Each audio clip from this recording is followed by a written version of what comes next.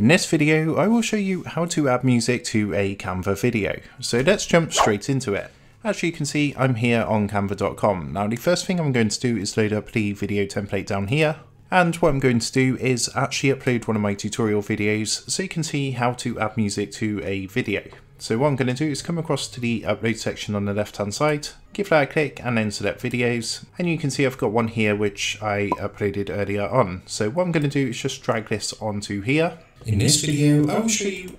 I'm just going to pause that, and what I'm going to do is actually turn the volume down on this particular video just so you can see what it sounds like with the music. So to actually add music to this video, all you need to do is on the upload section, you want to come across to the audio section, which is here, give that a click. And then what you want to do is click onto the upload files button and go ahead and upload your audio track. So you can see again, I've got this one here, which is the music I'm going to add. So what I'm going to do is just drag this like so. I'm going to hold the left mouse button down. What you want to do is drag this underneath the video like here.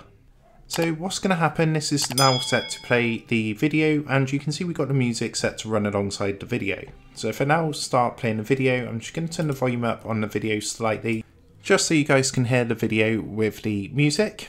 So I'm just going to come down and click the play button down here.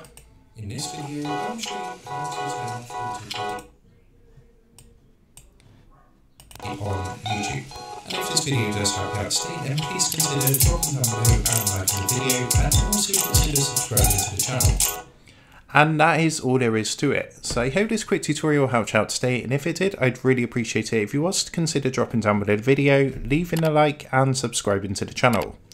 With that being said, I just want to take a moment to thank you guys for watching this video, and I will see you in the next tutorial.